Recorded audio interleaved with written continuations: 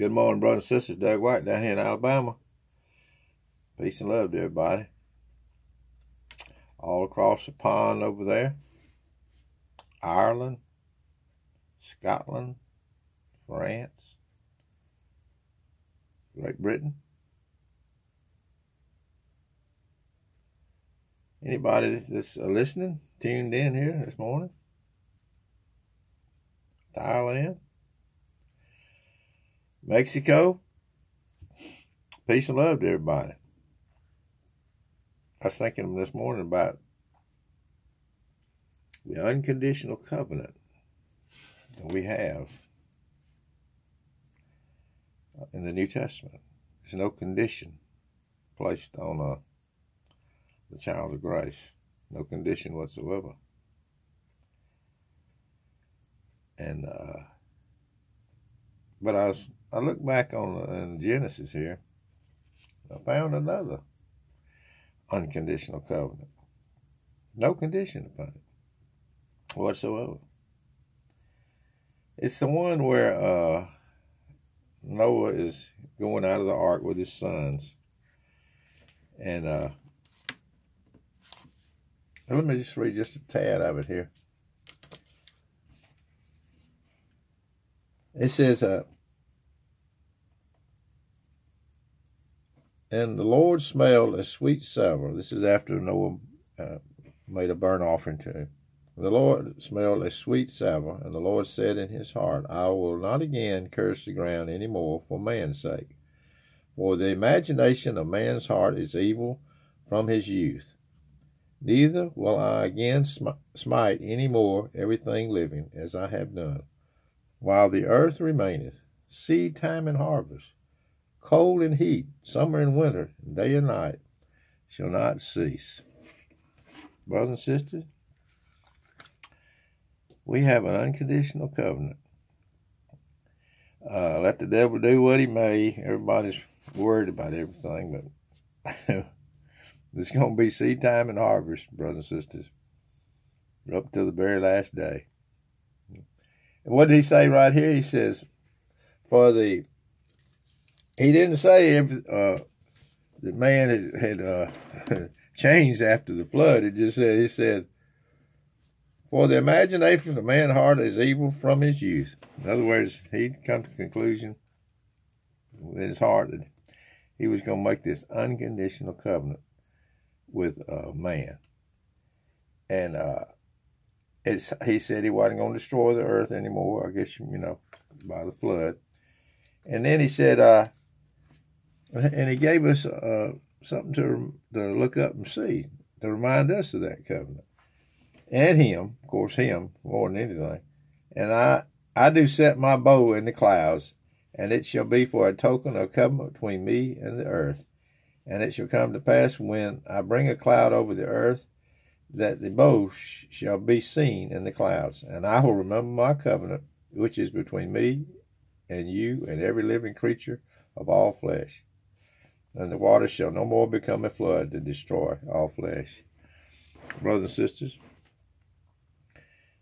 this is an unconditional covenant. First one I can see in the Bible. The first unconditional. Of course, some scholars out there might find something else before we get to chapter 8 and 9. But here we have an unconditional covenant. No condition placed whatsoever on it. And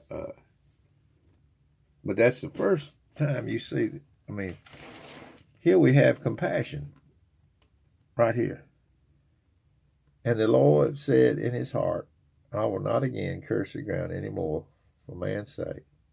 For the imagination of man's heart is evil from his youth. See, brothers and sisters, this is an unconditional covenant. Every time it rains, you can look up in the clouds and you can think about both covenants. You can think about that first covenant, which was unconditional. And here we have another unconditional covenant with our Lord Jesus Christ. See, there's not anything placed upon it whatsoever. He decided to love his people. And anyway, I don't know why I brought that up. Just was thinking about it. every time I see it rain, I think about that covenant. Everybody's saying the world's going to hell in a handbasket, but you know, there's going to be seed time and harvest up to the very last day, brothers and sisters. And everything's working according to his eternal plan. And he's ruling and reigning right now from his place on high. Jesus Christ is ruling and reigning, no matter how bad it gets down here below. And he's working all things after the counsel of his own will. So there we have it. The bow in the clouds.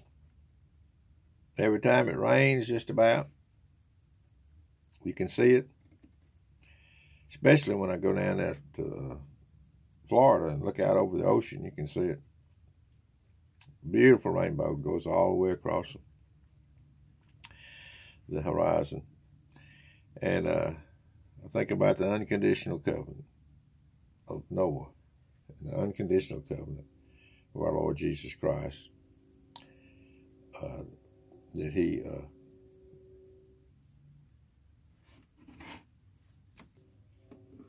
he purchased his own people with his own blood, the new covenant, which is also unconditional. No condition whatsoever. I don't care how men try to parse it out. There's no condition. God has a people that he has chosen from the foundation of the earth that he loves. And if you look back at that old one, and he said, man's heart from his youth, his imagination from his youth, he just made a decision. And that's the first time I began to see compassion, God showing his heart, He said in his heart, I will not again curse the ground any more for man's sake. For the imagination of man's heart is evil from his youth. See? So God has decided he has a great plan, and there's nothing we can really do about it except, say, so it seemed well with thee, Lord. But anyway, I don't know why I brought that this morning, but I hope it helps somebody out there that might be listening in.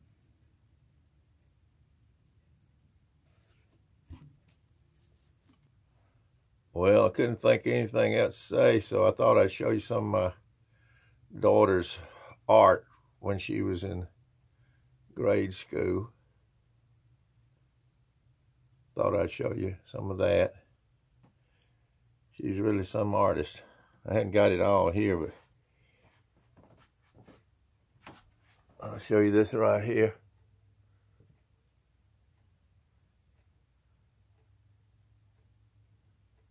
She did these. I got a whole big thing at the house of her artwork.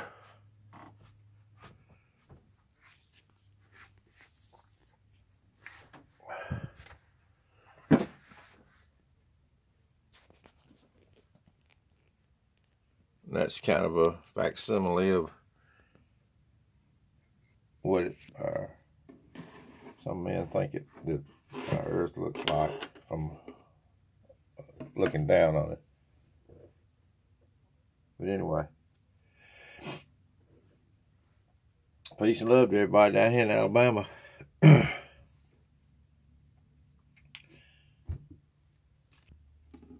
If ever I go a few days without getting back on here,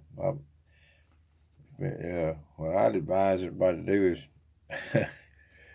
if you know how to, go back and look over my old videos, and because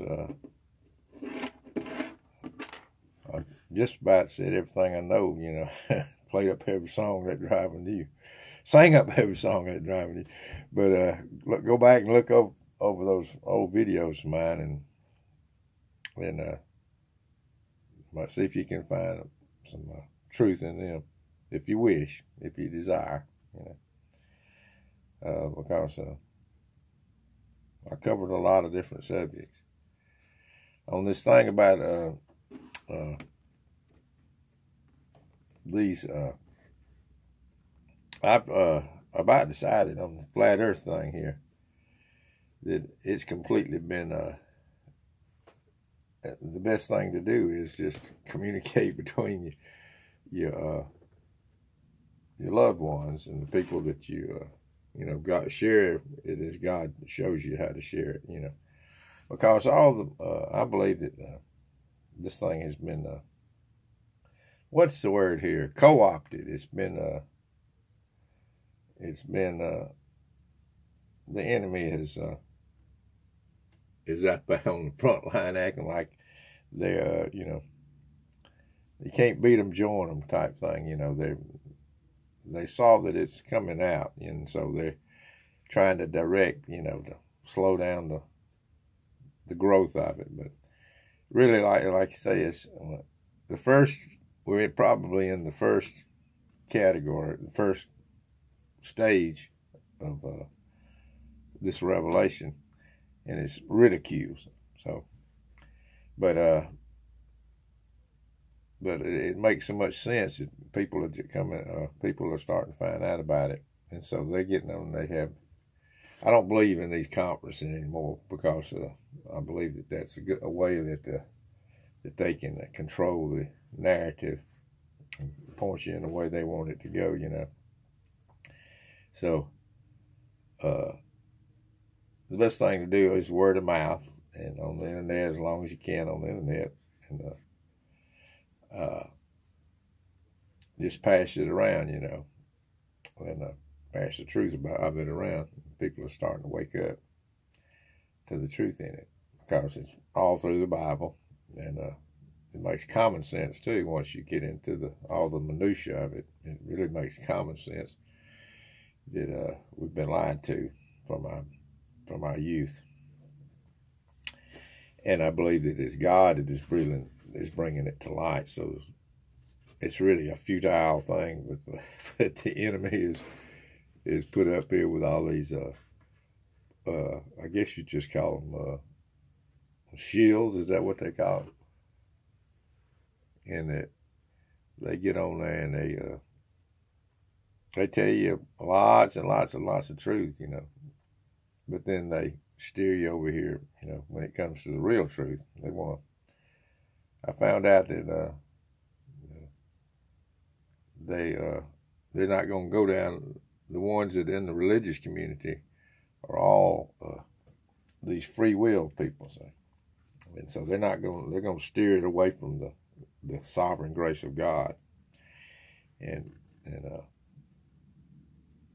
these type of people are taking the lead in it, and they got plenty of money to go everywhere and fly all over the world. And of course, they bring a lot of truth, but they're wanting to co-opt, or what's the word, steer it in the direction they want it. But it's all futile because God is in control. He's on his throne, and everything's going to come out the way he wants it to, because he's Lord and King. Jesus Christ is Lord and King. But anyway, I got to get me some coffee, and peace and love from this old boy down here in Alabama.